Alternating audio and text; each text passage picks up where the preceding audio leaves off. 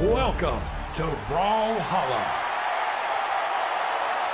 Mitchel is seed 1 for this tournament. I mean, going by the numbers purely, watching a player like Darkgoul go against Mitchel, this could only end with something that's going to be a joy to watch.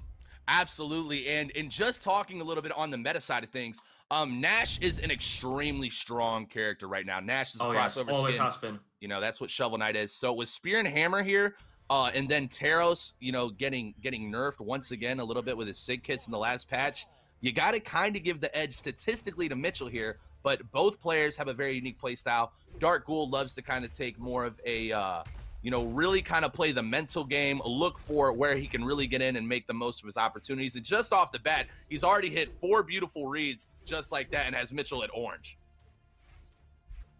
Already got him at orange. Darkgoul untouched. Old Caster's Curse got hit by a Sair End Light. Oh, good work on the Sigs there. Reverse there from Darkgoul.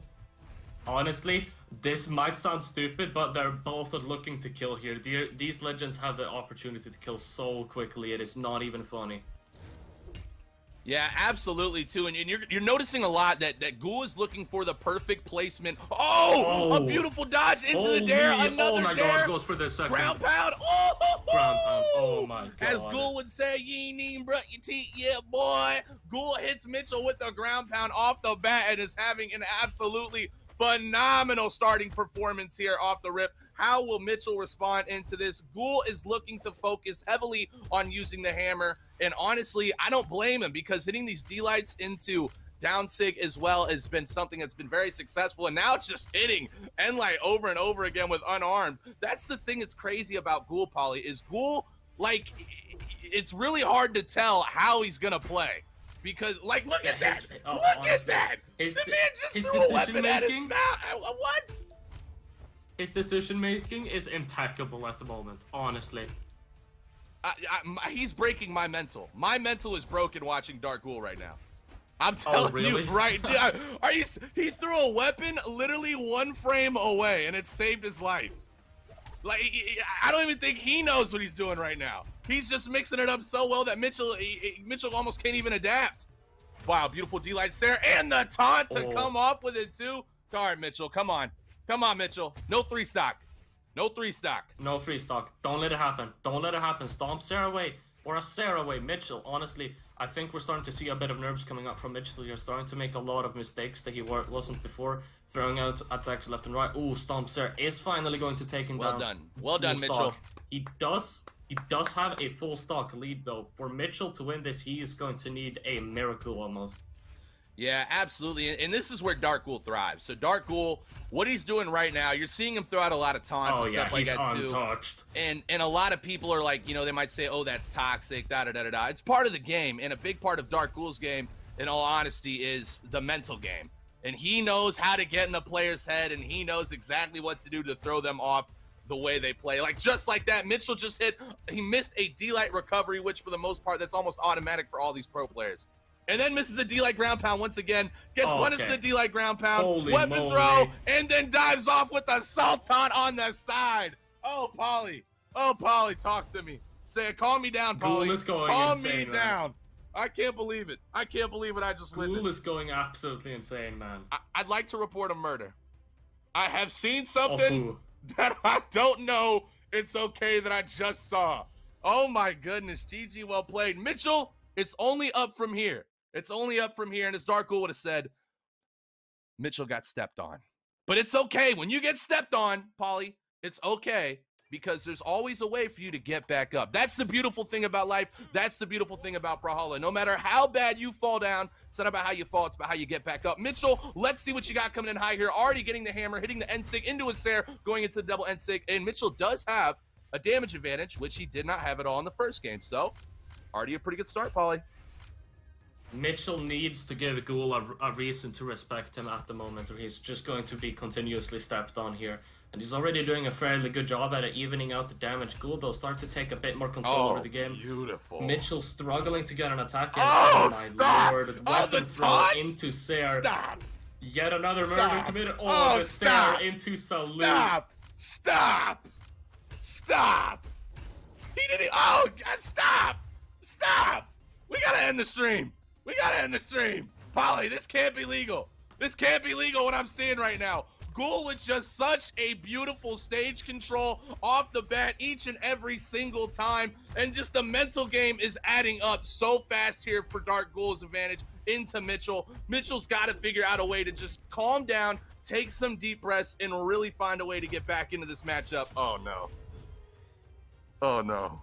It's not looking good for Mitchel. Mitchel is in a very, very bad spot at the moment. No. He will need something huge to be able to bring this out. Oh, no. Going to be picking up the weapon, going for a No sideline, 3-stock. Ensig not hitting anything. No 3-stock, Don't 3-stock. Mitchel. Please You don't got it, 3-stock. Mitchel. No 3-stock. Come on. No You got this. 3-stock. We believe in you. No 3-stock, Mitchel, please. You got it, Mitchell. No, no, Ensig, no. going to be throwing him off. No. Weapon throw. That is it. Mitchell, That's it. no. That's it. He's done. That's a 3-stock. Oh, Mitchell, Second game of the set is going to be a 3-stock. Oh, say it ain't so.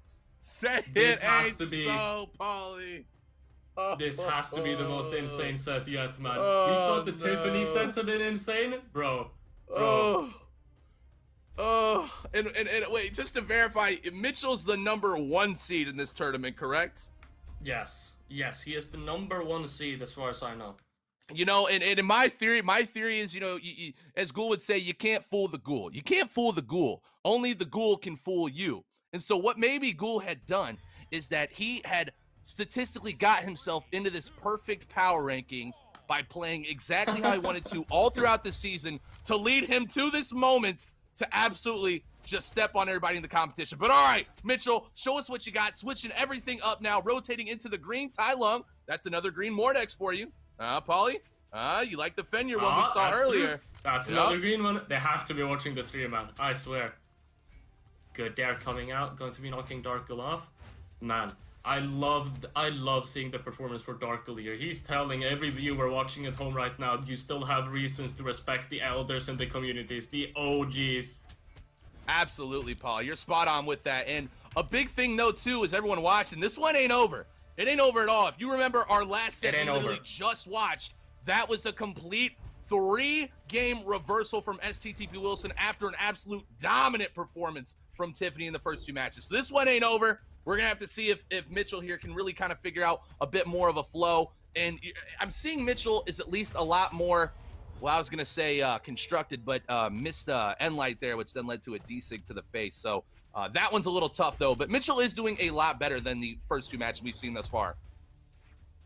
Darkgoul going absolutely insane now, starting to have a little bit of fun with it too with these extensions here. Can definitely see that from Darkgoul. Don't make sure to keep taking Mitchel seriously though. You do not want to fall into the same trap as Tiffany did. Oh, what a look at the look how calm and just cool and collect Darkgoul is right now. Darkgoul is in his element getting into right his now. head. This has to be mental. He's in this his has element. to be mental. Oh no, look at that. Look at that. He's not playing to win at this moment. He's just playing to destroy Mitchel. Yeah, absolutely. Absolutely. You're spot on with that. But Mitchel did just get a stock, so we're at 2-2. He does have Scythe right now, which is a very good weapon to get a 0 to death with. Oh. Darkgoul with the double It's not looking like it. It's not looking pretty. He's one stomp Sarah away from being done for here. Darkgoul just plays a way to make you laugh. Like, how do you not just sit and smile watching Darkgoul? Look at this man. Double weapon throw, stands his ground into N-Light, and just says, I don't even care. I'm gonna show you what I got, man. You ain't got no chance to beat me. What's up? But Mitchel does have a chance, looking for the reads. Oh, if he would have got that right there, that was exactly what he needed. Oh no, Darkgoul gets the read. Oh no, Ground pound, goes this for could the be step. it. This could be it. Stop. Come on. No, Mitchel, get one game, Mitchel. You got it. He made it back. It's okay. He has a chance. And lights the off, taunt taunts. again, Okay, the he taunt tried to again, punish the taunt, side him off. The taunt bait is going to be what led to Mitchel's demise.